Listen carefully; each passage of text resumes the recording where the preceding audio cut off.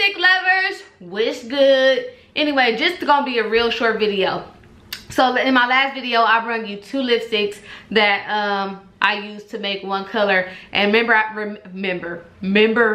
I said I didn't like them as just one, but you had to, you know, wear them both together to make it look nice.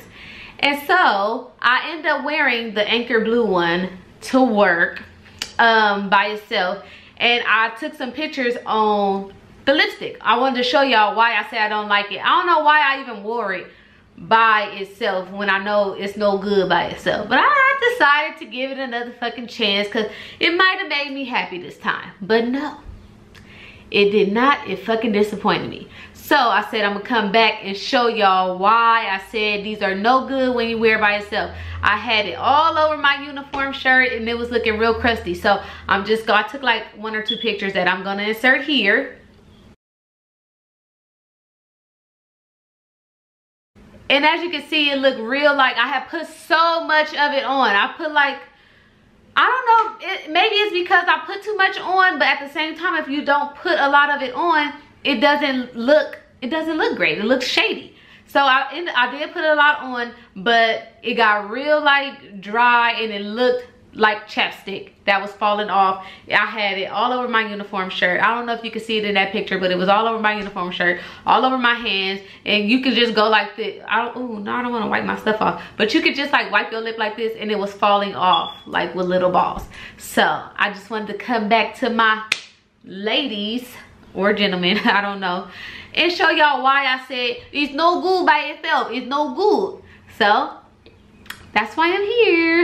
Okay, so that's all I came back for to tell y'all. I just wanted to show y'all what I meant when I said don't buy it. I mean, not don't buy it, but don't wear it by itself. You gotta wear something else with it or it's gonna look real damn ugly. And people gonna be looking at you like, what the fuck is wrong with her damn mouth? Why is that lipstick looking like that? Why is it falling off? And why can't you see her lip right through it? Okay, it's no good, my friends.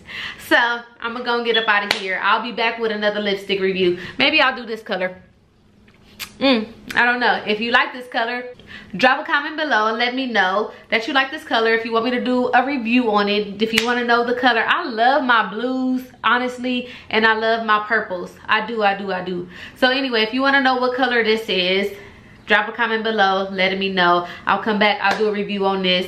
Hit the thumbs up button if you like this video. Subscribe, hit the notification button if you want to see more of me and lipstick tings, okay? And if you don't, I mean, you don't have to, but I would love it if you did. Okay, bring your friends back. And if you got some like lipsticks that you want me to test out and let you know, I'll do that as well. So like I said, leave a comment below.